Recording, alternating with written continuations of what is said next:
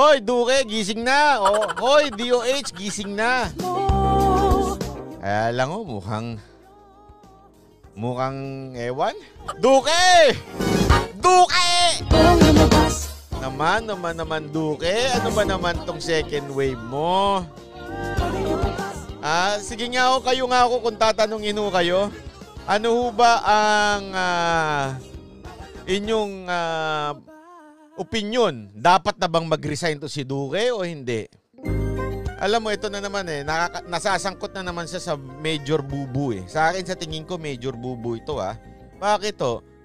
Nagkukos ng panic ito eh. Dami pa naman sa ating mga artista na tatanga-tanga. Diba? Ang dami yung artista natin na bobo-bobo, yung mema lang, yung Sabi, ang hilig pa nilang sabihin to sa media, click before you comment. Diba? Mahilig sa mga ganyan. Ang hilig, click before you post o click before you comment.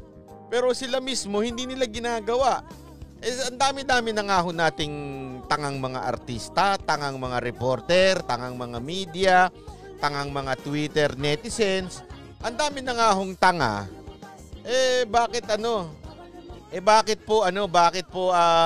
Bakit hindi nila ginagawang mag-research muna? May point si Doque na kesyo second wave ang first wave nung January. Pero gayon pa man, palpak ho talaga sabit ho talaga. Sabit. Alam niyo kung bakit ito papaliwanag natin para sa kaalaman ng iba. Ito. Ayan. Ayan. Ito muna. Ano ba kasi yung sinasabing bago ko ipakita yan? Ano ba sinasabing wave? Okay? Para malinaw tayo, ano ba ang ibig sabihin ng wave? Gagamit na tayo ng illustration Doque naman Bicar, Rosaldo, tama yan, Banat By. Banata mo yung mga taong yan. Dapat sa mga tamang salita, kasuhan yung mga yan, yung mga lumalabas. I love you. Ito nga halimbawa, ito naman nakuha ko ito sa graph na ito ay nakuha ko kay JB ito. Papakita ko sa inyo. Ito. Yan. Ayan. Ituturo ko. Nakikita nyo naman siguro yung sa Philippines. Nakuha ko ito kay JB ito Ay, bakit napunta? Bakit mali? Anyari? Ay, nako. Wait Ayan. Ayan.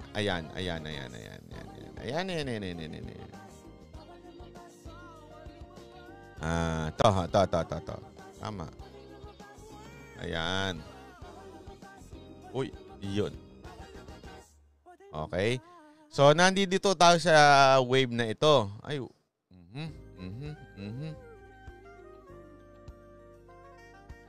wave. Yan. So, ito daw ang Pilipinas. Ayan, umakyat. Umakyat. Nandito pa rin sa taas. Ganun pa rin talaga. Okay, sa ibang bansa, umakyat, tas bumaba na. Kaya nga yan wave. Tapos, pag nag-openan, nawala na yung lockdown sa kanila, pag umangat to, sana naman hindi. Ibig sabihin nun, dun yung second wave. Okay? At ganun din sa Thailand. So, una, umakyat, tapos bumaba na ngayon, and sana hindi na rin umakyat uli. Kasi yun ang tinatawag na second wave. Ganun din sa Vietnam, umakyat, tapos bumaba. Sa Pilipinas nga umakyat, nandun pa rin sa taas, bumababa man, kaunti, bababa konti kasi may mga napapagaling na, tapos aangat uli kasi meron mga nagkakaroon na naman, tapos aakyat na naman, ganyan-ganyan. Hindi pa nga yan pa lang yung second wave na sinasabi. Kaya nga ang apakalinaw niyan Tapos, ito pa kaya nga hindi ko maintindihan. Kaya nga sabi ng iba ano ba naman yan, Doque? Paano kayo magkakaroon ng sinatawag na second wave na sinasabi, okay, na term na ginagamit sa buong mundo? Gumawa ka ng sarili mong term Bakit nga kasi nga hindi pa nga nangyayari. Hindi pa nangyayari na bumababa. At pangalawa, yung testing na ginagawa ninyo, ang laki-laki na ng backlog. Ibig sabihin nun, ang dami nang na-test na hanggang ngayon walang resulta. Inamin yan mismo ng mga tauhan ninyo dyan sa DOH. Keso nagkakaproblema daw kayo sa encoding. Kaya nga sabi ko, sa akin pananaw ko, pasensya na ho sa mga kababayan natin, wag ho kayong magagalit, pero sa tingin ko ho, medyo baka naman, makakonsider mo nang mag-resign. Sa tingin ko, panahon na para mag-resign. Bakit to? Noong una kasi, sabi ko nga wag nating pag-resignin yung tao kasi napakaaga pa. Masyado pang maaga para mag-resign yung tao, tapos kawawa naman yung mga maiiwan, tas magkakaroon pa ng transition. Di ba ho? Ang akin naman ho, ganito. Ganito lang ho ang sinasabi natin dyan. Nasa emergency po tayo, Sir Doque. Baka hindi nyo ho nalalaman. Siguro naman alam nyo yan. Pag sinabi mong emergency, ano ho ba dapat ang ginagawa? Pag may emergency ho ba tayo, kailangan ganito ho tayo kumilos. Ay, may emergency, may nasusunog. Ano kayang gagawin natin? Ay, kukunin ko itong gamit ko. Ay, kukunin ko itong walang kwentang sky cable. Ay, kukunin ko itong camera ko.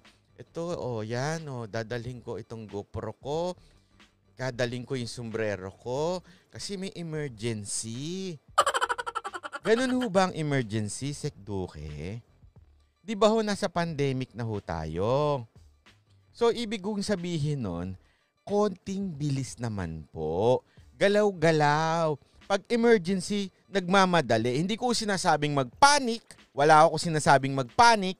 Pag may emergency, may sunog, syempre, bibilisan mo. Tatakbo ka. Okay? Pero mag-iingat ka. Hindi ka magpapanik para matalas pa rin ang isip mo.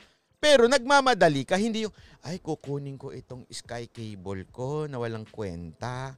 Ay, kukunin ko yung sombrero ko para ako sakasakali. Pwede akong mag-live. Diba ho? Kailangan nung bumilis.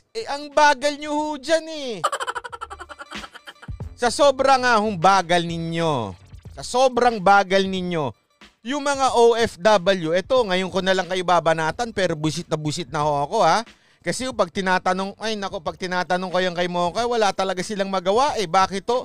Ang resulta ng mass testing ang resulta ng mga testing nila ay nanggagaling sa DOH. Pambihira naman kayo.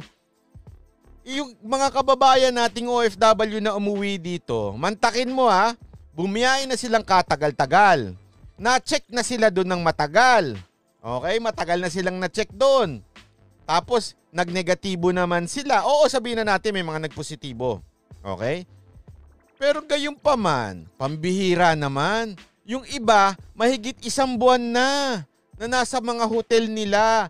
Alam mo, nagkakaproblema na ang OWWA, lumabas na sa balita yan, ubos na yung pondo ng OWWA. Tandaan nyo, yung pondo ng OWWA na yan, hindi lang ho yan galing sa gobyerno, galing ho yan sa mga ibang OFW. Yung mga nagbayad ng kanilang OWWA, mga nag-renew, naubos na ho yung pera nila. Naubos na yung pondo, kaya nga humihingi na sila ng saklolo. Ay nako, nakakainis ho kasi yung mga OFW natin, buraot na mahigit 1 buwan na. Kawawa naman sila. Kawawa na ho talaga sila. Sabi nga niya nung isang OFW, hindi nga sila mamamatay sa COVID, pero mamamatay sila psychological. Alam niyo mga kakosa, talaga ito nagiging problema na ho ito ng buong mundo ngayon, yung psychological. Dahil sa quarantine na ito, dahil sa lockdown na ito, tingnan nyo hindi na nga nakakauwi, tapos may darating pa. Ilang libo, I think 40,000 pa, 40,000 pa ang darating na mga OFW. 40,000 pa, imaginein mo yun. Saan mo na naman ilalagay yun? Sagot ng OWWA yun Kaya nga nagpaparescue ng OWWA sa Congress at humihingi ng additional budget. Bakit? 1 buwan, isang tao, hindi naman pagka OFW 1 tao, 1 room ng hotel. Naman 2 unless mag-asawa sila. Pero siyempre, 1 OFW, 1 room. For 1 buwan na sila sa bawat isa. Ilang OFW na ngayon ang nasa hotel? Umantakin mo yun, tapos yung backlog na nasa inyo. Sir, sabi ko nga, nakakaawa man si Sek Doque. Pero kung hindi naman masamang kung hindi nyo kaya, sabihin nyo na lang. Ay, kayong mga taga-DOH, pasensya na ho pasensya na ho. Pero we expect more. Kasi pandemic ko ito, matagal na ho. Sana nga kung ngayon nyo lang nalaman yan eh. Kayo in charge dyan eh. Matagal nyo nang nalaman na, alam nyo ba? Diba January pumasok yung virus na yan. January, February, March. Yun nga Tapos ngayon, bawat isang OFW nasa isang room Magkano na yung isang buwan? Napakarami pa niyan. Alam kong personal yung kasi si Mocha nga sana naman, naintindihan ko, sasabihin siguro nila, ang hirap-hirap ng trabaho namin. Kesa na iniintindi nyo kami. Kasama yan. Kasama talaga yan. Kasama talaga yan sa inyong trabaho. Pero kung hindi nyo na kaya,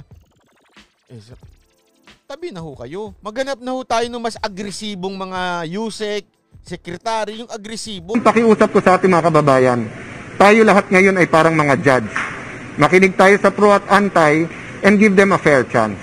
On the same hand, pag-usapan natin yung ayuda, yung stimulus, yung new normal, yung infrastructure development na kailangan natin. Kailangan natin pagsabayan.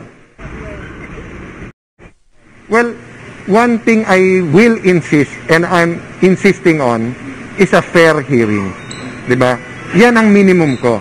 Kaya nung hindi nagkasundo yung mga kongresista, kung 6 months muna tapos hearing or hearing muna tapos 25 years, ang in-insist ko, okay, if you don't want to give the 5 months or 6 months dun sa mga ayaw, we have no choice but into the hearing.